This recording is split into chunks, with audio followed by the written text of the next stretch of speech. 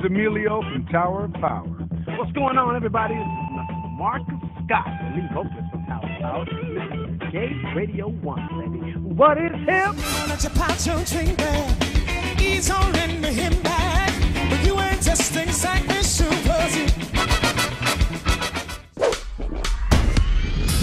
You're listening to Brigade-Radio-One.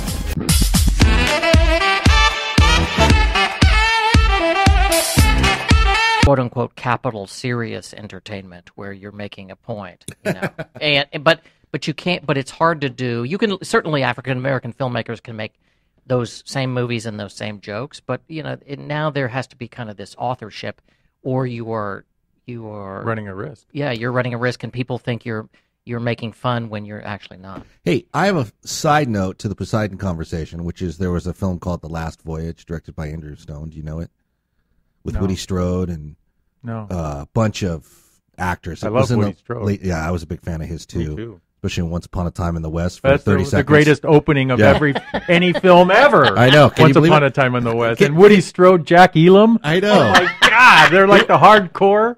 And talk about a guy who can sell you on showing up to get killed in 3 minutes, Sergio Leone. That's I timed it once. That's a 20-minute opening. Oh, is it? When those bad guys are waiting for the train and the drips on their hat, the fly, the fly, and then Jack Elam catches it and he's listening to it in the gun barrel. That is a one creepy, and the windmill is going. Right. I love that the water dripping on Woody's hat, and he doesn't even move, but it bothers the fuck out of the audience. Finally, he takes it, he drinks it, and then he puts his hat back on. There's like that you could study that 20-minute opening in every film school and would say this is what filmmaking is. If you try to do anything else, you're kidding yourself. And he opens like the special customized 22 just to get killed.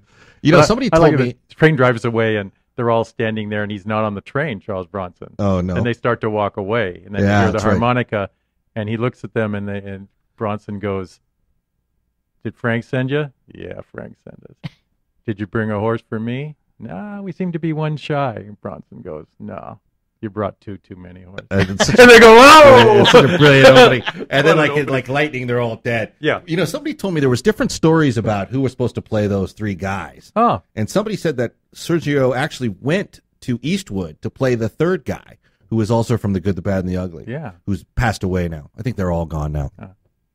And that was the original play, was let's get the good, let's get the ugly, and let's get the good, and possibly even Lee Van Cleef. I think they were going to try and work in a way to get the character from the movie before. That would be too weird. That's too meta. That can't be. But he's also plays basically the same part in A Few Dollars More. Yeah, of course. So I don't know. That was the idea, but of course they never cast that perfect to kill Jack Elam and Woody Strode in the first few minutes like that. That's always good filmmaking to me. I was shocked when they all went down like that because Steven Seagal died in Executive Decision. Oh, when he got sucked out of the plane and everything? That's wild. Yeah. I've heard different stories about that. That was right after I started at Warner Brothers too. One of the stories being he was supposed to be in the whole movie.